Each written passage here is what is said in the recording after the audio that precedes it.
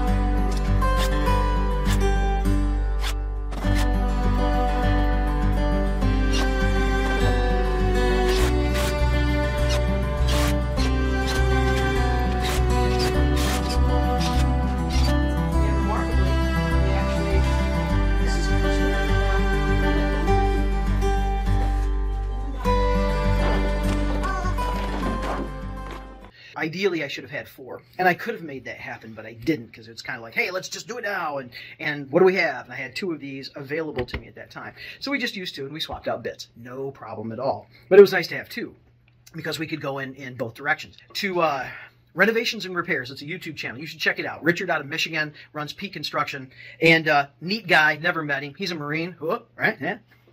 I'm Army, and love my Marines. So with that being said, he turned me on to this idea here. On the side of, I think, every one of my impact drivers that are 20 volt, that I have these adhesive spider bit holders, and they have come in like super handy since he showed them off in one of his videos and said, hey, I'm running all these and it's cool, and by golly, they are. I think $20 you get a 4-pack. And I think I've bought two of those packs. So, I'm running them. And man, oh man, Shevitz, as Tony's uncle would used to say, that it is really handy to have bits on board. I can't say enough about these little bit holders. So with that, we were able to run just 2 drivers very efficiently because the bits were right there. You just swap a bit out really quick. You didn't have to dig in your pocket, or did I set it down on the ledge or something like that. Where's the other bit? And so thank you, Renovations and Repairs, for that idea, and also about having moldables. When you're running a process like this, it's just convenient, and it is efficient if you can afford if you have the resources and you can afford it. It is very efficient to be able to have moldables of some tools for that very reason. And so, hey, yay, right? Yay. We have joists. Last 2 joists are sitting right there. I have to free up.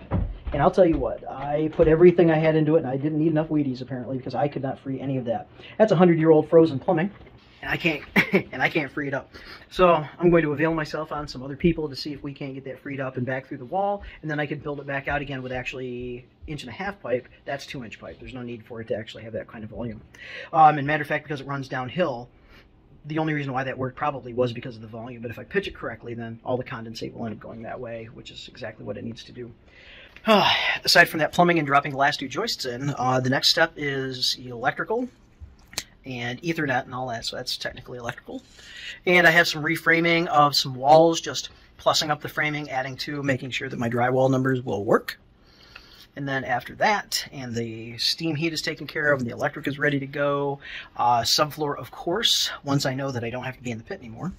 And then once that's done, then I can attend to the ceiling, and that'll be some demo and some rewiring.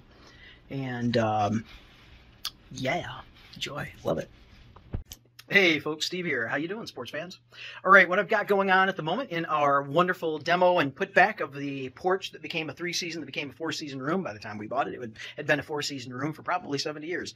I have to deal with the heat now, as far as, you know, the rough end, if you will, for the heat. And we're running steam heat, so what do I have? Right there is the steam heat that comes from the house proper. And at the moment I have it capped off, simply because with that, that's where all the steam would go if we had the heat on. So I capped it off for the moment.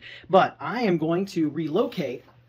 Our original radiator sat somewhere right in here because that was an external door to an outside porch, and that's a great place for the heat. But now we're able to actually move our heat back into this cavity. That'll get boxed in with a 2x4, 2x4 chase. That is our house vent. And so therefore I have the luxury of moving the radiator back over that way, and so I'm going to be plumbing that through this joist, through that joist, and then coming up with our valve system. With that, this joist right here is not actually installed. I have the joist hanger for that, but it's not actually pinned into the rim joist at this point. So with a hammer, I can tap this up and I can actually remove this joist, which will allow me to get a wrench on the pipe that has to come through here to get the 90 on, and then I'll have to drill a hole in this at the proper location and then put this back down on, you know, in a certain way to make sure that I can actually get the 90 around it. And I will be reducing from that 2-inch to 1.5-inch pipe. There's no reason to run 2-inch at that point. This joist is permanently installed. All I need to do is just line this hole up with that hole. That's not a problem through measurements. Get through that joist, and then I'll have a length of pipe there, 90 up, and then I'll have a nipple there, which will actually then go on to the radiator valve, which is just a union coupling at that point at the base of the radiator. I'm going to offset the radiator enough from the wall so it's easy to clean behind, and I can trim behind it and all of that, although I'll trim before I put the radiator in. So that's what I'm doing today. I have to measure for pipe, call it in, have it cut, threaded, go pick it up, and then see about installing it. And then after that, it's on to wiring. Welcome to the next episode. I'm Steve Spencer. I'll be your host. So I am working with my steam system today. So, you know, our boiler and all of the leads out to our various, in the end, 10 radiators, 3 of which are new to the addition. Sorry about the noise of the dehumidifier. All right, so what have I got? So steam line comes in, goes up. One of those goes to the immediate room above, and then the second floor above that.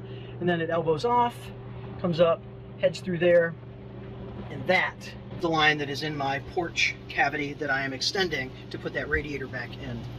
For that, I will be, of course, sealing the pipe joints. And to seal the pipe joint, I will be using simply this Do It product. I read the explicit instructions. This is apparently some pretty good stuff. You can run jet fuel through pipes that have this sealant, and gasoline, kerosene, all kinds of solvents, air, helium, hydrogen, and steam. It's good up to 400 degrees Fahrenheit down to negative 50 degrees Fahrenheit. Steam is not going to get 400 degrees in this system. It, of course, starts at 212. Steam is always at 212 or above in a normal pressure system. And with that, this is more than adequate to seal those joints. All right, well, get to it.